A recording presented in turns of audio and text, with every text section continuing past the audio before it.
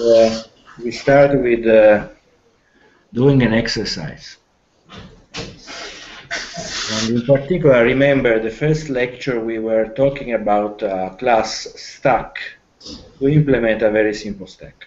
And today we are going to work again on this stack class, and in particular we are going to see, for example, how to implement a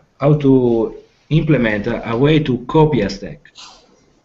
So the idea is, suppose that you have a stack and you fill it with things, and then after a while you want to copy it. Okay. So here, for example, okay, that was the sample we did the last time, and we were trying to catch errors. Today, instead, we are going to do something a little bit different. So, for example, suppose we are going to use this. We are going to put 10 elements in the stack.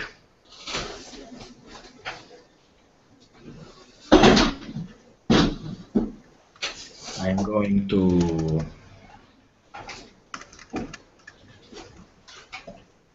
put 10 elements in the stack, and then I want to create another stack as a copy of the first one.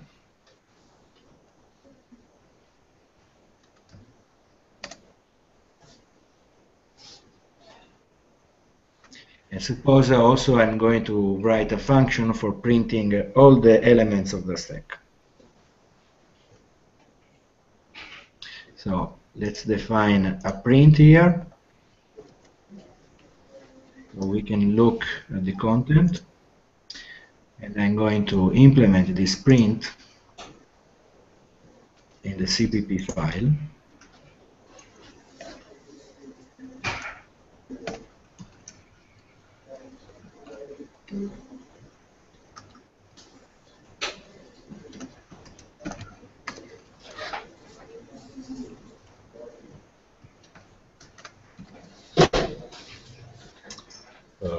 So what we have is S is the let's say the element, the first free element in the stack.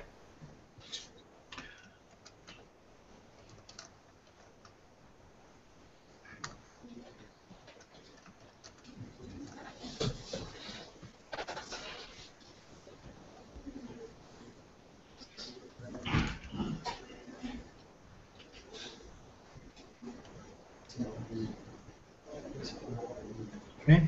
So this prints position and how much is it. Okay. And I'm going to write also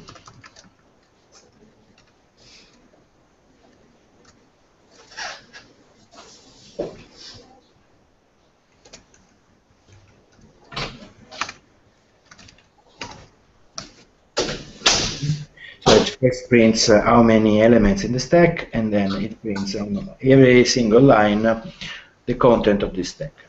Okay. I'm going to write also a little makefile for simplifying the compilation. So here I have a little makefile. I'm going to specify the flags for the C++. The flags for the linker. I don't have a specific flag for the linker, the CPP command, and the linker command. These are the suffixes .o and .cpp. The structure is one of the XX I was going to compile, and the other one is going to be called stack main. Okay, and let's do sorry.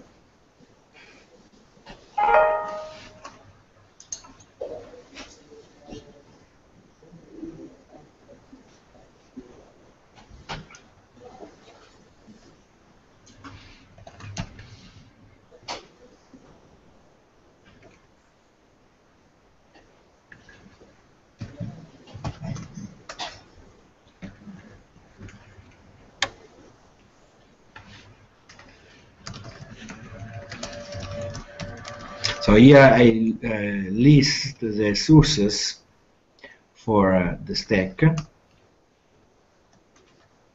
and I'm going to see that the objects are just the same thing but with .o instead of .cpp.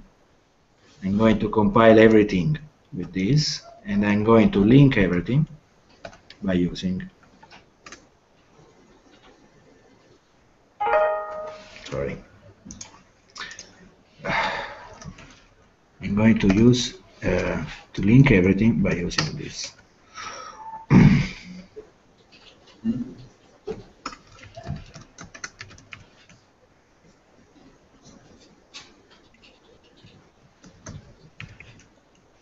Okay, so basically the idea is that this is the command for linking. Okay, this is the command for compiling, and here I'm just listing all the sources for the stack and all the sources for the destructor, and these are the two things I'm going to compile.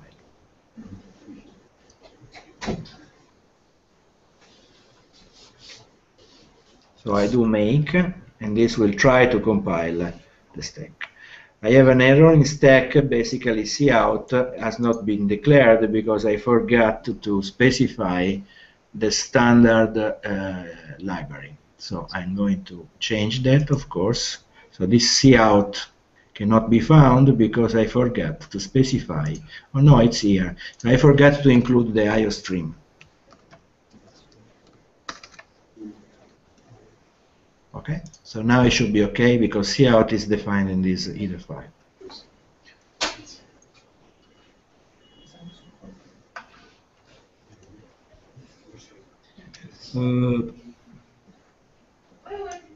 I made an error probably because let's see what I did as an error in the makefile.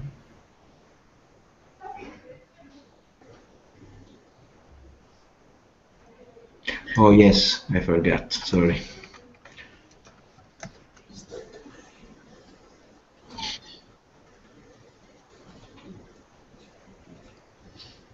Okay, now it compiles and I execute with stack main, and I have immediately a core dump because I made some error. And let's see what is the error.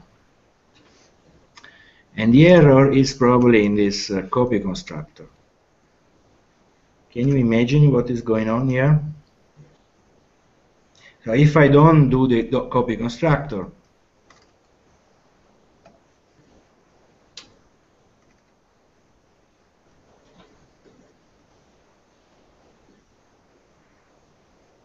so if I do this, I see S printed and nothing bad happens. Everything is okay. See? As soon as I activate this, I have a big error. No, sorry, I have to compile. Okay, so it looks like the problem is the fact that I'm using the copy constructor. And let's see what happens. So I run the program. The first stack has been printed, and then it says error in stack main, double free or corruption. That's the backtrace, and this is the memory map. Very difficult to understand. So anybody has any idea?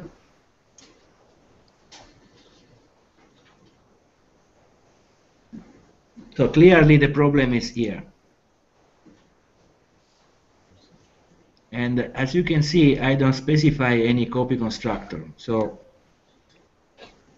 this means that when I don't specify any copy constructor, then the default one is going to be called. And what's the default one doing?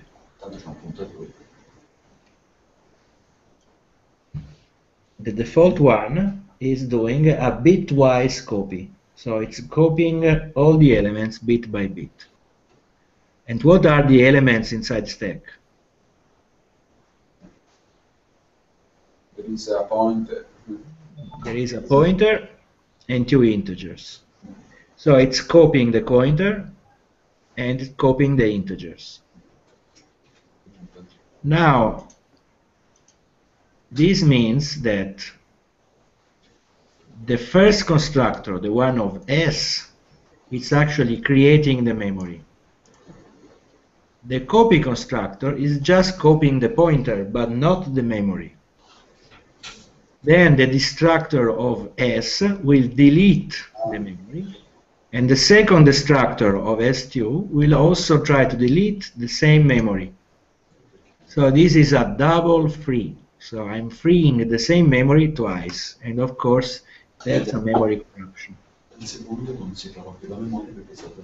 So the problem here is that the copy is not correct because I'm not copying the stack, I'm just copying the pointer.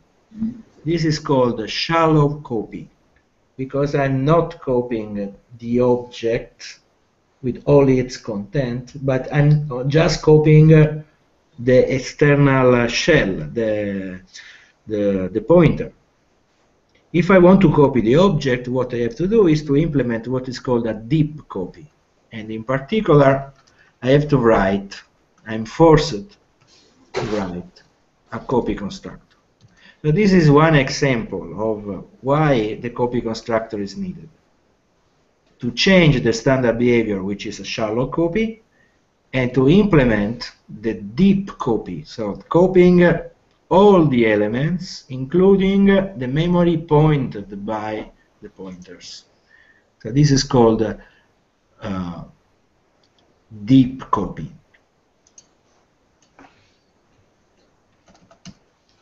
So let's write this.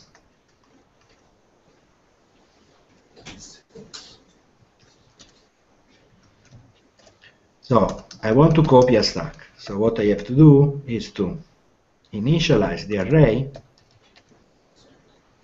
by passing what?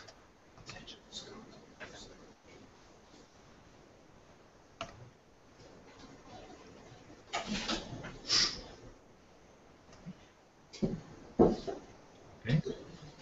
Oh, the other max size. Sorry, I cannot use S because S is using as a local variable. So I'm going to use other.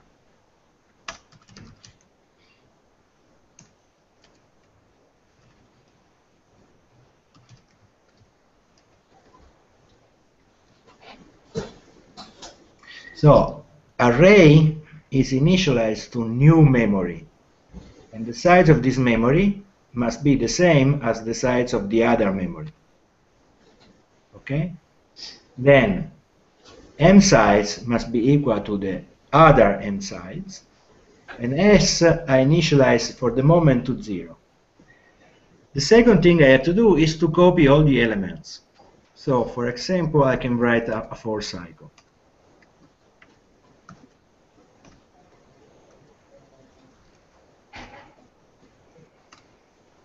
Actually, I can do that directly here.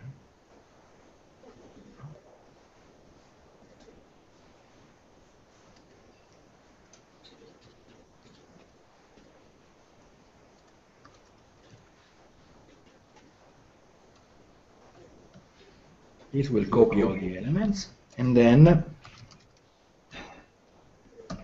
I just initialize S. Of course, I can also initialize here. So yes, let's do like this. Okay, so allocating new memory, copying all the other elements, and then copy all the memory. Okay, so now hopefully it will work. I forgot to specify int here.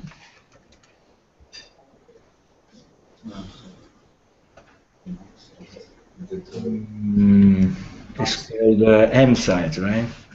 Yeah.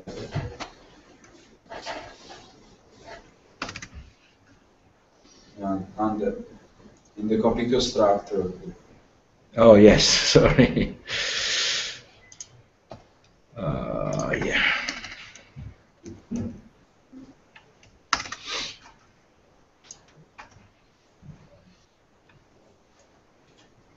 Okay, and then I run, and everything goes okay. So no more memory corruption anywhere. Okay, so deep copy instead of shallow copy.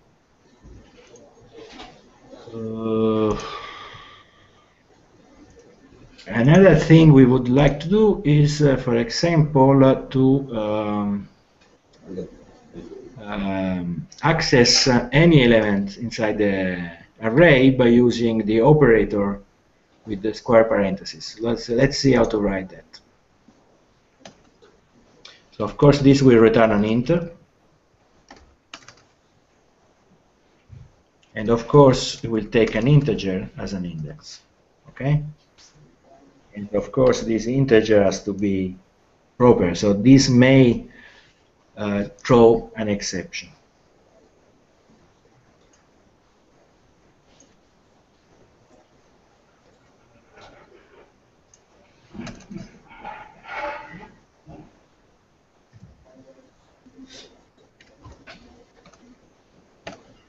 Okay, so if I is less than 0 or I is greater than m sides, then true.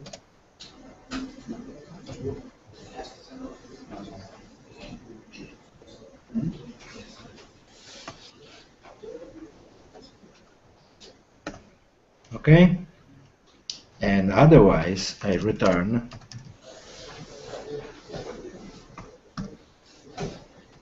okay. And so we are going to change the way we write this print by using okay, no, so for a moment let's leave it like it is.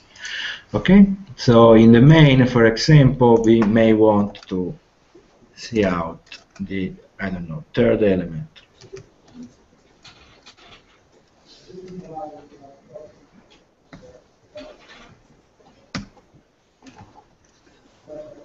Okay, remember we count from 0, so the third element is the one with index 2.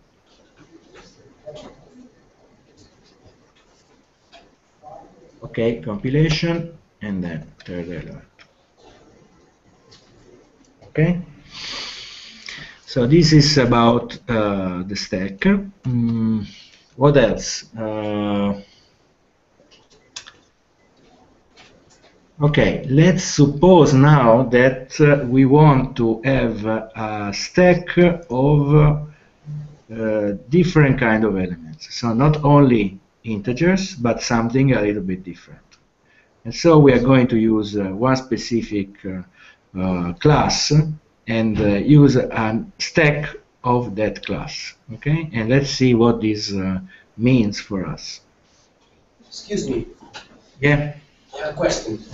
Why to check if the index is more than the max size instead the actual size?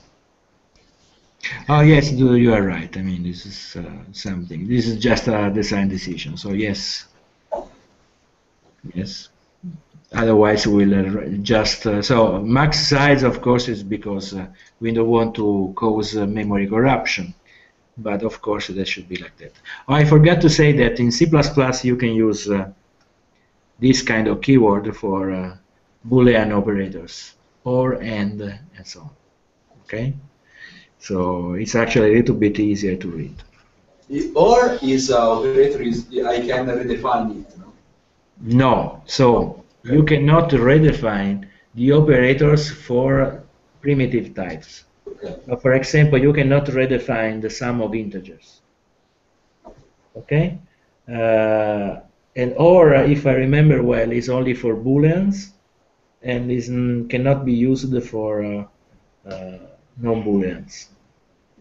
Instead, you can redefine the hold operator. So this one. Yeah. Okay. So you can write this. Okay.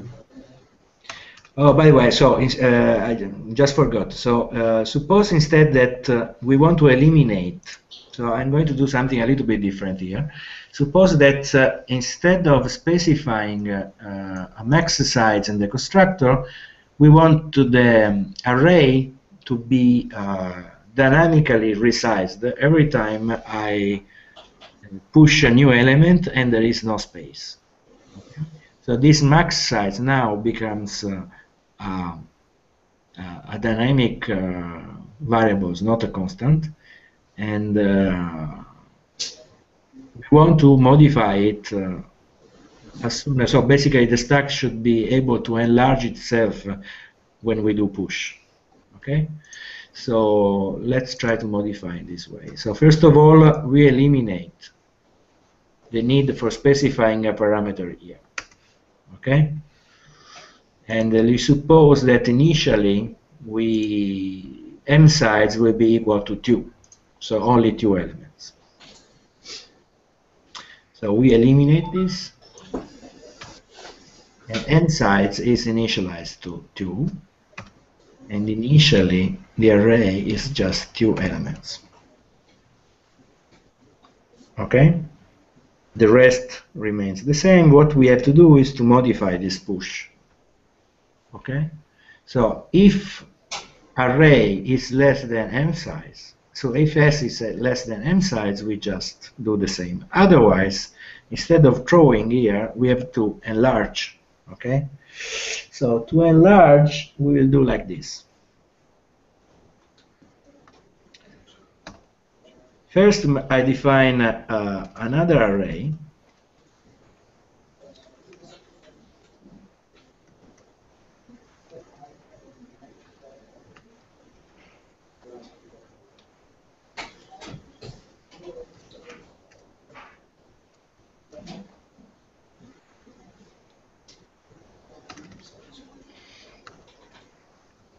which is going to take double the size of the previous one. Okay. Then I'm going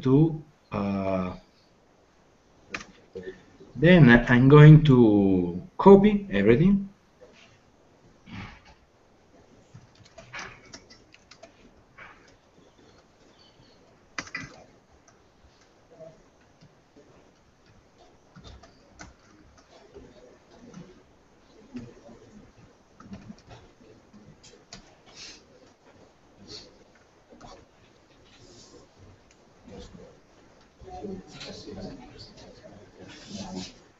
Okay. Then I'm going to delete the old array, and then the new array, the array takes the address stored in new array. Okay.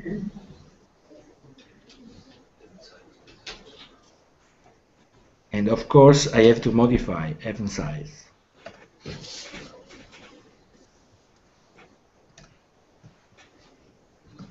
And now I can insert. So actually, I'm going to do this before.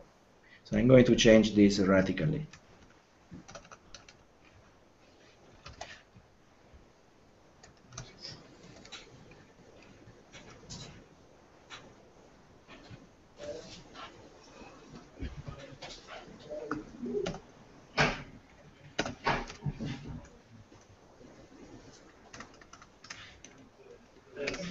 So after this code, the array has been enlarged, and so I can finally insert.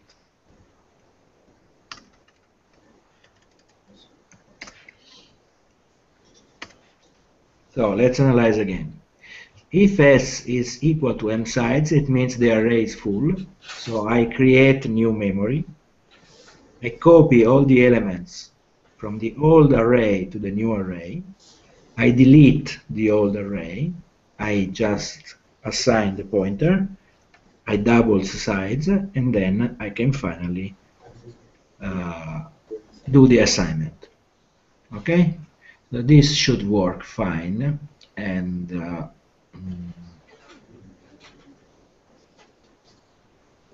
let's see if our previous main works well. So I don't specify anything anymore here, and it should work.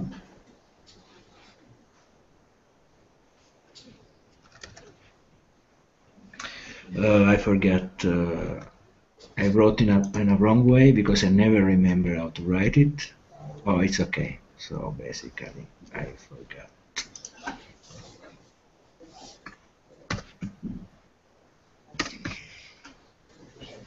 Never remember this syntax. I always need to look on the internet for it. Okay, now it works. Okay, so it just the same output as before, but we don't need to specify the size because the size is enlarged automatically. Okay. We can make something a little bit better here, and in particular, for example, instead of writing this cycle, we can use some of the standard template library algorithms. Let's see how to do that. Here is not really necessary, but in general, it's much better to use standard template algorithms for everything because they are more general and easier to generalize. So copy is what?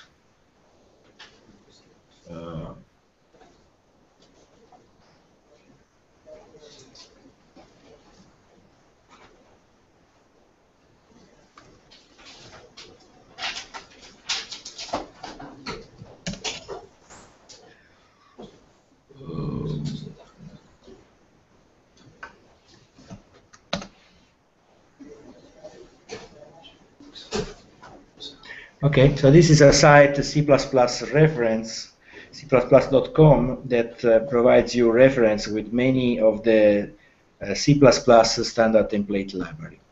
And in this either file algorithm, you will find a lot of very simple functions that can help you in doing simple things. One of these is copy.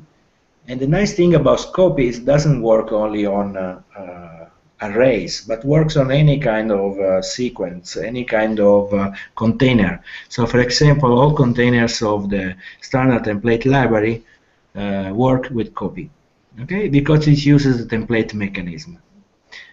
So basically what we have to specify is where to start, where to finish, and the first element in which to copy.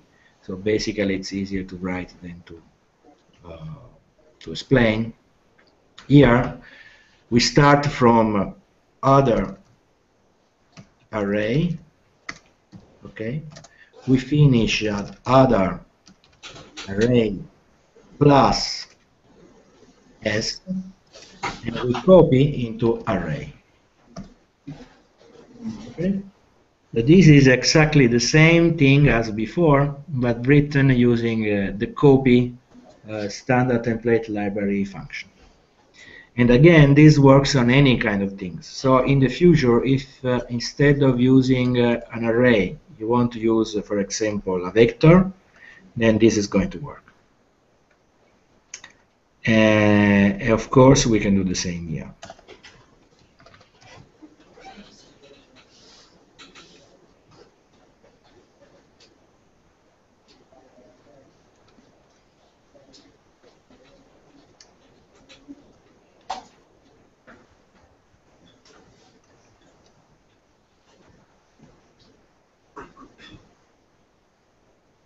Okay, let's try if this is true.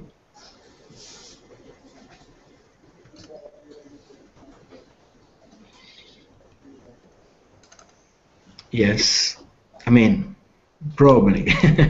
We didn't do the other try, but we are pretty sure that it should work. Okay, so copy, it's the standard template library algorithm for copying things. Okay. We will come back to this implementation much later, and for integer, it's okay. I mean, this algorithm works quite fine.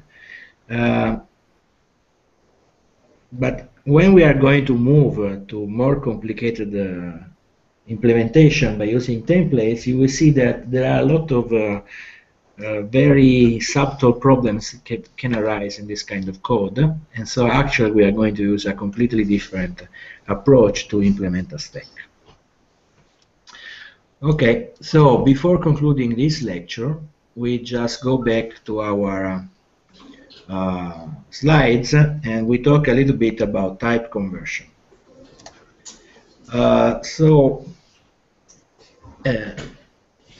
Type conversion means we have one thing of one type and we want to transform into a different object of another type. Okay? And this conversion can be done in many different ways. And one way of doing that is by using a constructor. So basically, when you define a constructor that takes one single argument, and this single argument is an object or a constant reference to another type, that constructor can be used by a compiler for performing an automatic type conversion. For example, suppose you have class 1, and this class 1 contains nothing, it's just as an example. And then you have class 2, which takes in the constructor a reference to an object of type const1. And then suppose you have a function which takes as an argument an object of type 2. Be careful, an object, not a reference, an object. Okay? Then in the main you have an object of type 1 and you call f1. Well, what the compiler is going to do now is looking for a function f which takes 1. Doesn't find it. It finds instead a function f which takes a 2. So now the compiler tries to automatically convert 1 into 2. And it finds this constructor and says, oh, I have a way to obtain a 2 from 1. So I'm going to do that.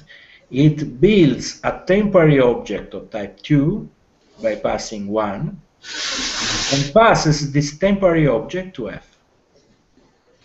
So this is how to do automatic conversion. Okay? Let's make another example. Suppose you have a class AA which has a constructor which takes an integer. Okay, very simple and also very common. And suppose you have a function which takes an object of type AA by copy. Then in the main you call fun5.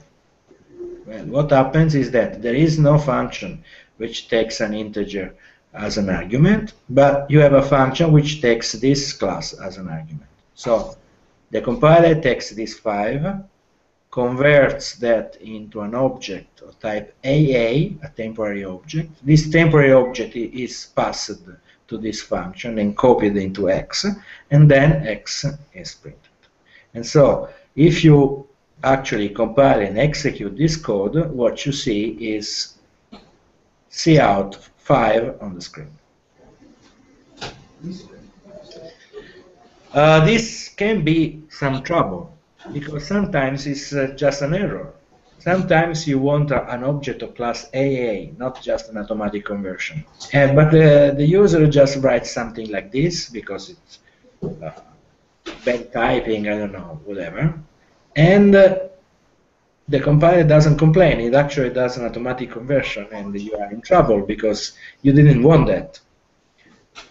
So to prevent this kind of implicit conversion, we can use the keyword explicit. So basically in front of the constructor you write explicit. And this means that the compiler is not allowed to implicitly convert 5 into an object of type AA. Okay, that's not allowed. So for example, in the main now, if you call fun of 5, this will give you an error. However, if you call fun AA5, then this is okay, because you explicitly converted the 5 into AA. Okay? Of course, the first one is probably an error. The second one is not an error. You want to do that, and so it's okay. Well, yeah. What if we also had a constructor of A which takes a float we have two constructors, one which takes an int and one which takes a float. Yeah. When we call fun5, is it legal? Yes, it's legal, and it uses the integer because it's the closest one. Okay. If you want to call the other one, you have to specify that 5 is a float. So you either write 5f or you write 5.0. Okay. But never do that. Never try the do function which just differs between int and float.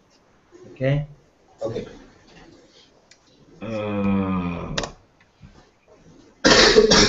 Okay, so we have seen time conversion using that.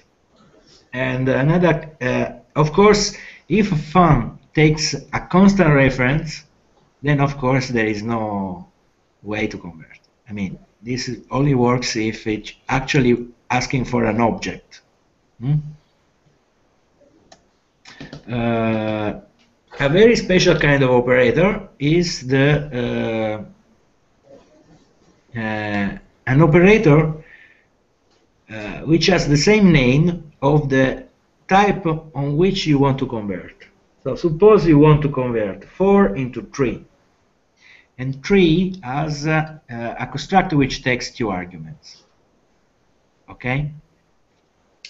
And you want to convert another class 4 into 3, but you cannot modify 3. So you cannot write a constructor in 3 that takes a constant reference to 4. Okay? So how can you do? Well, what you can do is to write one very specific type of operator into 4, which has the same name as the class to which you want to convert. So here you will write operator 3 const returns 3x, okay, which x is an integer, of course. So now you have a function g which takes a 3, and in the main you have an object of type 4, and you pass 4 to g, and everything goes okay. Why? Because this 4 is converted into 3 by using this strange operator. Okay? And so this is the second way of converting it. You will probably not need too much to use these kind of things, but it's just to let you know, in case you find in some strange code, that you also have this kind of operator. And also remember this explicit, because it can save you from some very stupid error along the code, because catching this kind of errors is very difficult.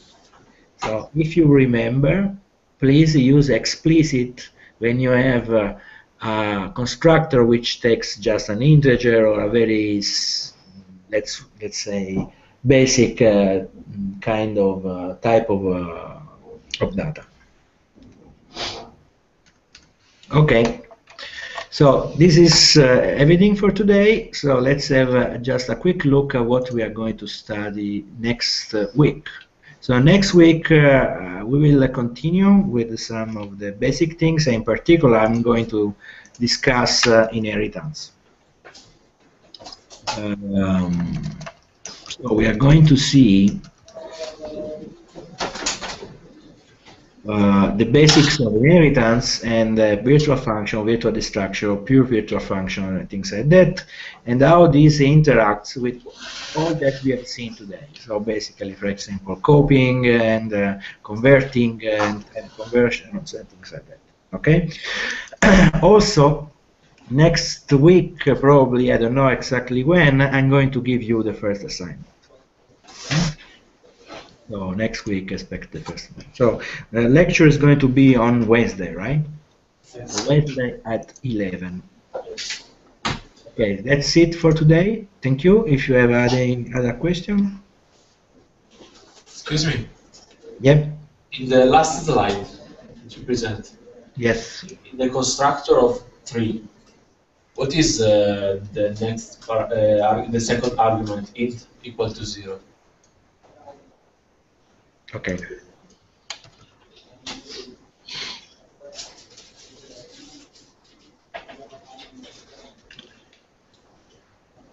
The constructor of 3 is taking in 2 arguments, but both of them are default. Yeah, but there is int equal to 0. I mean, not no any name to the. Sorry, I didn't understand the last word. I mean, there is just int without any name to the variable equal to 0. Is it correct, or maybe there is a mistake? Yes, yeah, there is a mistake probably, yes. Sorry, Okay. this is just a typo in my slides. Okay. Thank you for highlighting it. So this should be, I don't know, J or something like that, okay? Okay. Thank you. Okay. Thank you. So see you on next Wednesday. Bye-bye. Bye.